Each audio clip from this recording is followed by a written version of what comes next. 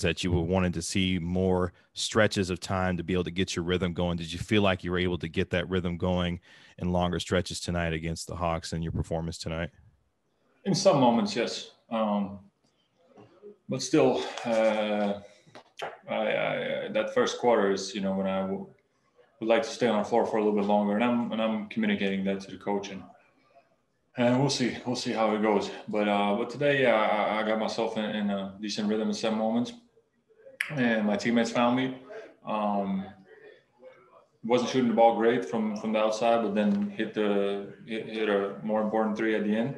And at the end, we were able to get the win, and I'm happy about that. Coop?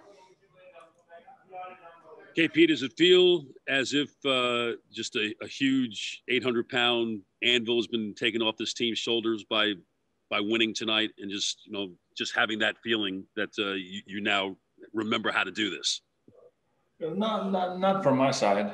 Maybe some other people felt pressure, but I always stay confident. Yeah, even when you're not winning games, but if you know that you're putting in the work, and you got to live with the result. And sometimes it goes that way, and you just you're right there to win those games, but you're just don't do a couple of small things or whatever it is, and you end up losing.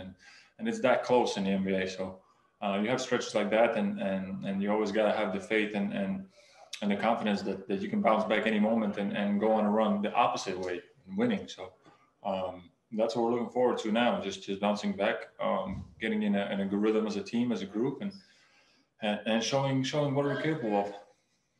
Tim McMahon? Hey, KP, you say you've communicated to coaches you want to play longer stretches. What's Rick telling you is the reason? Is this about them, trying to protect you physically, or what are you hearing back? Yes, that, and that's pretty much that, I guess. But as I told Coach, I felt the best in the bubble, that we were playing in the bubble, and I was playing that whole first quarter, and then coming out. It's just better to get in the rhythm, especially me coming back from an injury. It's hard to get yourself in a rhythm, playing 4 minutes, 5 minutes here, then a minute at the end of the quarter. It's tough. And I wouldn't be telling you guys this if I wasn't communicating that to the coach. So it's out there, and we're still in communication, and that's it. And I know everybody around me is trying to do the thing that's best for me, to keep me healthy, to keep me on the court. But at the end, I'm a player, and I just want to be out there 48 minutes if I can. Okay, we're just going to do one in Spanish with Pedro, and then Tim is in the room, so we'll reset for Tim. Go ahead, Pedro. Thanks, Renee. Kristaps, ¿cuál es el ánimo del equipo después de esta victoria, después de haber acumulado 6 derrotas seguidas y esos segundos finales que obviamente quizás no les beneficiaron? ¿Les molesta un poco que se tuvo que dar de esta manera la victoria? Sí, la verdad que el ánimo está bien. Diría que, siempre es duro perder partidos, sobre todo seguidos, pero bueno, yo creo que por lo menos yo y sé que mis compañeros hemos tenido la confianza de que en cualquier momento pues esto puede dar la vuelta y podemos ir en una racha donde ganamos partidos.